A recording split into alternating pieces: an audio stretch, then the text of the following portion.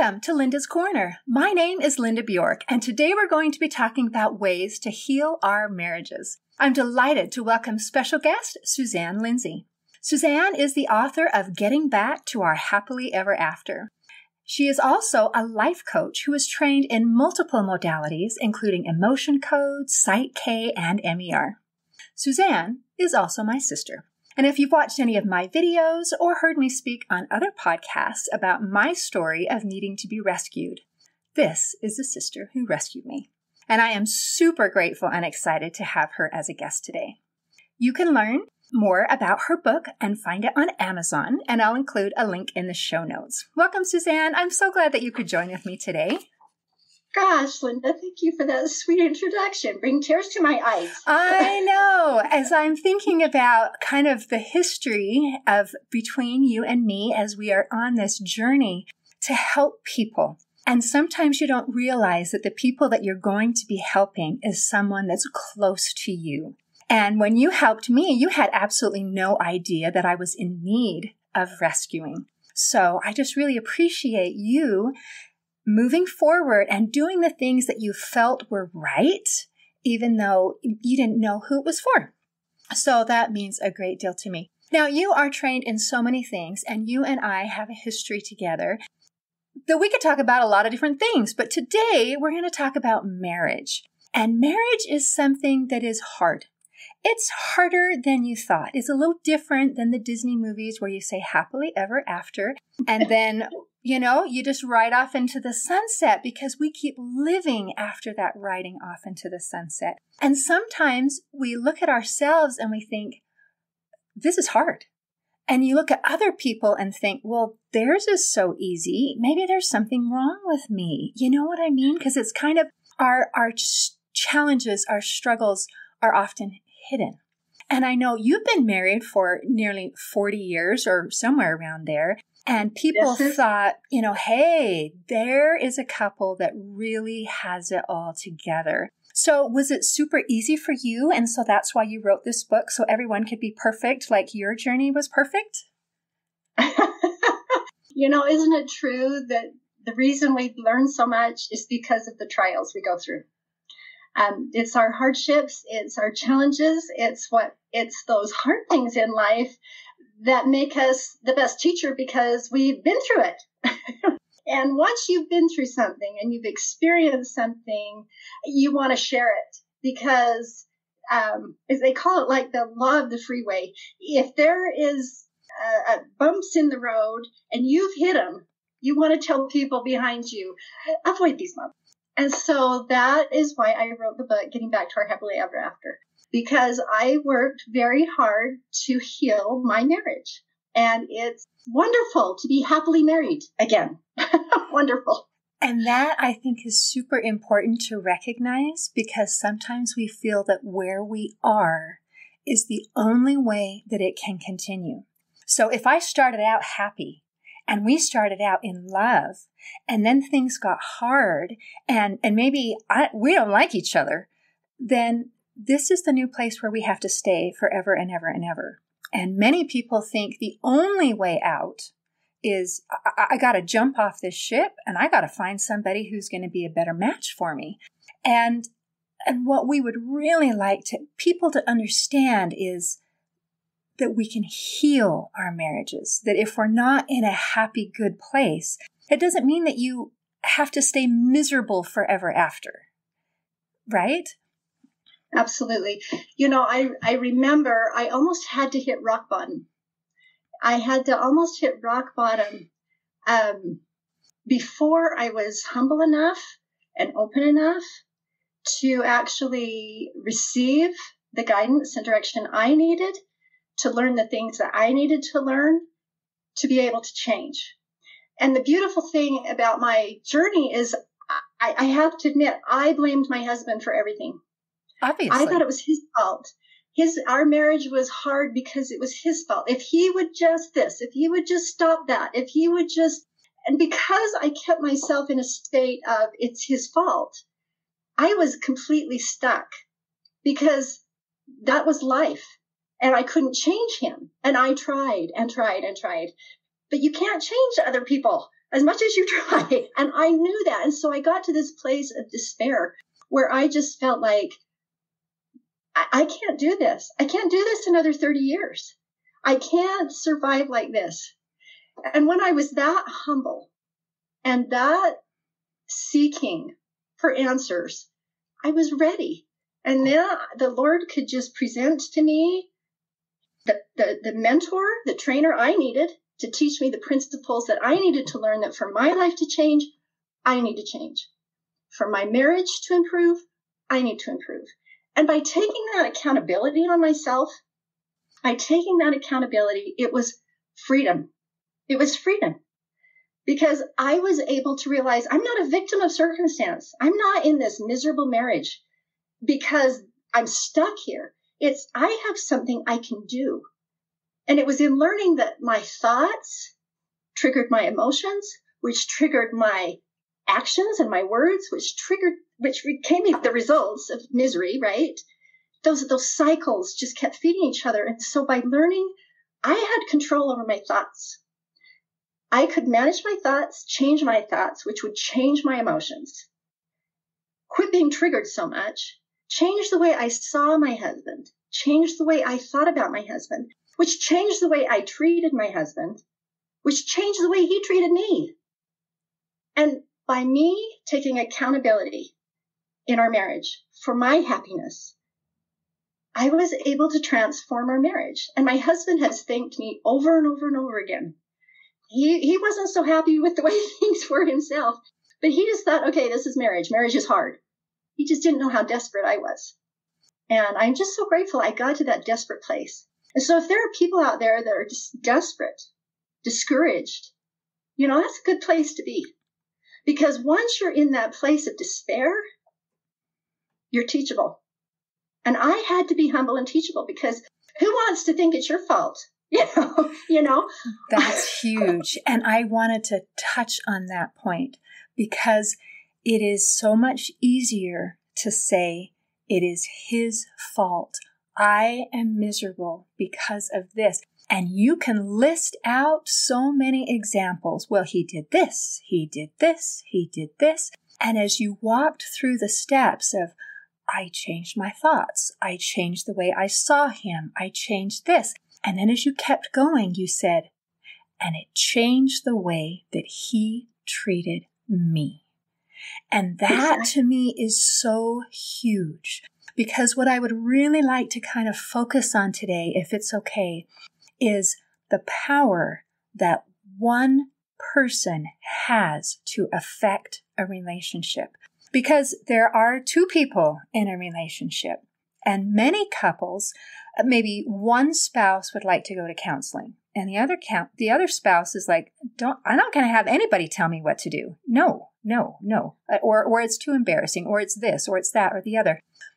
So if one person is interested in making a change, then we can make a change. And so that's huge, because that gives me power. It's a mixed bag, because I also have to say, maybe some of it's my fault. And nobody wants to go there. So much easier to blame. Blame then justifies you in sometimes not so nice of reactions, because you feel justified. You feel justified that you maybe responded negatively or harshly because it was their fault that they upset you. And that blame and justification, it just keeps you trapped, because you're not accessing the power you have within you. We have power within us to create the life that we want. That's the biggest, most amazing lesson I've ever learned, is that I have the power to create the happiness in my life I desire. And I appreciate President Nelson's quote. He talks about happiness has little to do with the circumstances of life and everything to do with the focus of our life. And you talked about, and you brought up again, as we focus on what's wrong, what he did wrong, it grows. It just grows. But when the focus shifted to me, okay, what can I change within me? And the focus shifted to trying to see what was right. What was right with my husband? What was good? There were so many things. So many things. He is such a good man. But when I changed my focus to what's good, what's right, that grew and that embellished and that created the happiness. So what we choose to focus on is everything to do with our happiness. Wow. Okay. So let's say I'm in a spot where all I can see are faults. All I can see are flaws. All I can see is misery. How do I get started into turning that around? You know, when you mentioned there are so many good things, sometimes we forget. We probably saw all of those good things, or we wouldn't have chosen this person in the first place. So, but I've forgotten all of that, and now I'm in this place of blame and justification. How do I get started? So the very first step is gratitude. The very first step is to be able to shift your focus, and I just prayed, Heavenly Father, help me see the good in my husband, because I'm exactly what you said. I could not see any of it. I was so blinded. I was so full of garbage and negativity. And so it was like, help me see. And so I made a challenge. In being mentored, one of the challenge was look for the good. And so I would make it a note and an effort that I was going to pick out what he did good that day and what I was grateful for him for doing that day. And at first it was hard. I just have to say that. And it wasn't that he wasn't doing good. It was that I was so stuck in my negative way of thinking that it was almost painful to focus on the good. It was like, oh, but I could see it and I could find it. Oh my goodness. He worked all day and he worked so hard. And then he provided me with this or that, or he helped me with this or that. And as I picked those out, it was my acknowledging him in his good and what he did that caused him to shift. So every day I would do two things. I would thank him for something he did and tell him how much I appreciated him. There's the gratitude for something he did. And he just lit up. It was like, you're welcome. And after I did that for over a period of time, he just started to shift. And then he started to want to do things to get that praise because it made him feel so good. And so I would just say, very first thing we can do, shift our focus, shift it to what they did right and what you appreciate, because they are serving you all day. They're serving all the time, just like we serve our family all the time. It's always nice to be told thank you, isn't it? Oh, absolutely. And you not only wrote it down or thought about it, then you verbalized it. And you acknowledged to him your gratitude and your appreciation. And I think that that's beautiful. Say one more thing. I also wrote it down. So I thought about it. I verbally expressed it, and I wrote it in my journal. Reemphasize. Do you see what I'm saying? Just really, I beat it in my mind. Just beat it in there. And as you saw more, you experienced more. And the more I looked for it, the more I found. It's there. You just have to look for it. You find what you're looking for. I promise. It's just the way life works. Whatever you're looking for, you'll find it. Isn't that interesting? Okay, so just as a general rule, what do you think that a husband wants? I mean, you mentioned the gratitude. Is that going to be universal, or did that only work in your relationship? I think it's universal, and I think women need it too. But there's a difference. There's masculine and feminine energy. We all have both, right? We all have both. I have a lot of masculine energy in me. I know that. But men, as a general rule, have more masculine energy, and women have more feminine energy. And masculine energy, I related it to, they really want to feel like a hero. They really do. They want to feel like they're taking care of their family and they're providing and that they're appreciated and they're looked up to. And it makes them feel empowered. And a wife can empower their husband, give him power by, one, thanking him, expressing gratitude. Second thing, it may seem really simple, but it's not to criticize him. Because if a hero is criticized and corrected and told he's not doing it right, why would he ever want to act like a hero? He wouldn't.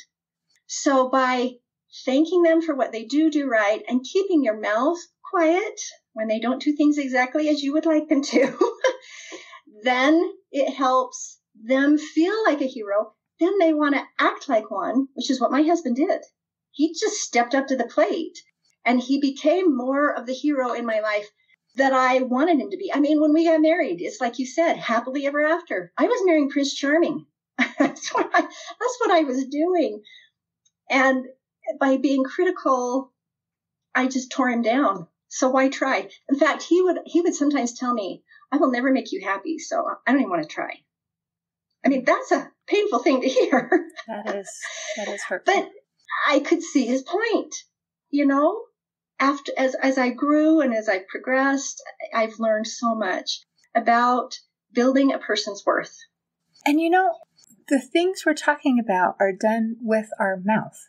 It is the thanking versus the criticizing, the condemning, the nagging.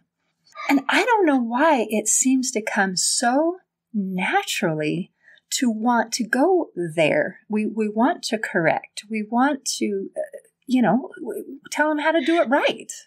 I have something to say about that. I talked about feminine and masculine gifts. And a feminine gift that we have is a gift of perfection. When we look at someone, we have this gift of seeing, and I want you to think about this. Women have a gift of being able to beautify, improve, and perfect things. That is a gift we have. And it's a beautiful, wonderful gift. Many women get caught up in being perfectionists, which can be damaging to ourselves. But it is a gift we have, and if we will use it wisely, it's a wonderful thing. But the problem is because we have this gift of perfection, we look at our spouse and we want to perfect them. And we think we're helping. We really think we're helping because if I help perfect him, he'll be a better person. And won't that be wonderful? He'll feel like he's progressed. And so I realized it's this desire to perfect that causes us to be critical. And it can be damaging not only to our husband, to our children, to any relationship.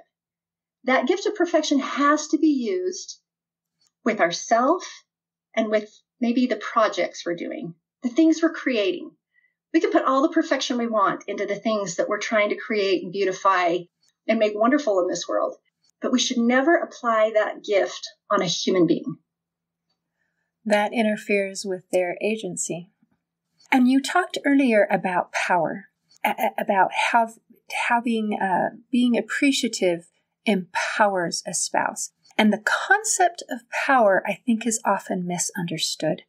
We often think that means power over someone, authority over someone. And so thinking of it in that mind, I don't want to give someone else power because I don't want to be subservient. But as we're partners and side by side, that's different. It's, yes, I want an excellent teammate who's going to be powerful because it's not over me. Yeah, let me just say, when I talk about power, it's like strength and happiness and energy. I work with emotions. As a body code practitioner, I help people let go of negative emotions because negative emotions weigh a person down and make them miserable. So if your husband is weighed down because he feels like he's not the hero and he's got negative emotions about himself and that you feel bad about him, he's weighed down into those heavy negative emotions, which are powerless. There's no power there. It drains a person of power. When we feel true power, it's a power of happiness, of joy, of fulfillment. And who wants to be married to a happy husband who feels fulfilled and who loves life? Me. And who wants to be married to a husband who is frustrated and angry and feels and upset all the time because they're not feeling good about themselves. So I'm grateful you brought that up, because it is not a fact of me trying to build up a person so they have power over me. It's so they have inner power within themselves to be happy. And likewise, the husband can do things to empower their wife. Oh, let's talk about that. What do women want? And this is kind of tricky because in the world we're taught women can do everything. Women should be able to do everything. That's the mindset of today. And it's probably very true. We are capable of doing so many things. But the problem is, I don't want to be expected to do everything. I don't either. It's overwhelming. But it is. But women have this gift, beyond just perfectionism. They have this gift of being connected to everything. We can connect and be aware of the house and the laundry and the dinner and the children and homework and PTA and whatever. Okay. We're aware of everything and we're connected to everything. That's very draining, right? On a person. It's kind of draining. So, a woman is so aware of everything that has to be done around them, whereas a man has this gift of laser focus. That's a hero gift, right? Laser focus, Superman. So they're focusing on one thing at a time. A woman is aware of myriads of things at a time that need to be done. And it's very helpful for a husband to ask their wife, honey, what can I help you with? What do you need help with? Because she has this plethora of things in her mind that need to be done. The husband thinks he's the hero of the day if he fixes the sink or takes out the garbage. And those are great things. But he's serving in the way he wants to serve. He thinks he's fixing something he wants to serve. But maybe that's not what the wife needs right now. Right now, the wife needs the husband to take care of the baby who's crying, or to help with dinner, or something that she is feeling the weight of right now that she needs help with. And the husband thinks he's helping by doing what he thinks is awesome. I can't tell you how many projects my husband did thinking he was being my hero, but he wasn't helping where I needed help. So being able to communicate and say, honey, I need help with this. And that's how you can help me the most. That's a wonderful thing. So helping a woman with what she needs help with. The other thing is, because we're so full of emotions, sometimes we just have to talk. We just have to dump, right? They say women have to say a lot more words than men. And it's true. We've got all these things, all these emotions. One of our gifts is to be emotional. We are motivated by emotions, by our love for people, by our passion for people. We're motivated by emotions. Women feel a lot. And when we get so consumed with so many feelings going on in our head, sometimes we just need to talk about it. And a husband, as a hero, I don't know if you've ever noticed this, but they'll come in and say, well, why don't you shouldn't feel that way. Just stop feeling that way. They just want to fix it. That'll fix the problem. Just stop. You can't just stop because you feel that way. If a husband would rather say, oh gosh, that's hard. That's got to be hard to feel that way. And just listen. They don't have to fix it. They don't have to understand why you feel that way. They don't have to know. All they have to do is just listen. And that validates a woman. It makes them feel loved. It makes them feel appreciated. It's like, gosh, he cares about how I feel. And once we feel like we're cared for, that empowers us. We feel safe, and we feel, gosh, he's such a good husband. It just brings so much love. So if they can just listen, don't fix the problem, help us with something we need help with, we just feel, gosh, they love me. Wow. Okay. And we need to feel loved. Oh, absolutely. Absolutely. So now I'm thinking from the perspective of one person trying to make a difference, and I am trying to get my needs met. I love that you're working within the natural tendencies of he wants to be the hero. He wants to fix something, and in his mind, he's doing it. But what I can do is use my words and say, this is what I need help with. And then they can be excited that it's something that you needed.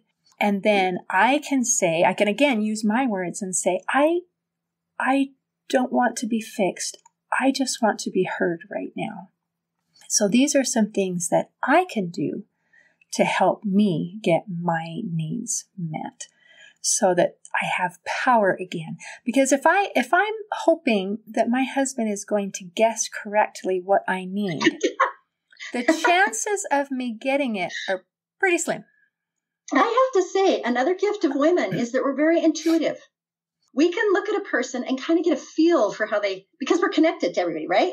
We can kind of get a feel, oh, they had a bad day. Or, we have a feel, we have intuition. And so we kind of know what the person needs. That is not a masculine gift. I mean, some men may have that gift, but it is not. So it seems like women, we kind of think we can mind read. I mean, we kind of can. We can kind of tell, okay, this person needs help with this. That is not a masculine gift. And I didn't realize that. I thought my husband should be able to do what I could do. And he just didn't have that gift. I had to learn to appreciate our differences in masculine and feminine, to appreciate, he has these gifts. I have these gifts. And I have to have understanding that he doesn't have my gifts, but I can appreciate him for his. I think if you can just do that, it would be huge.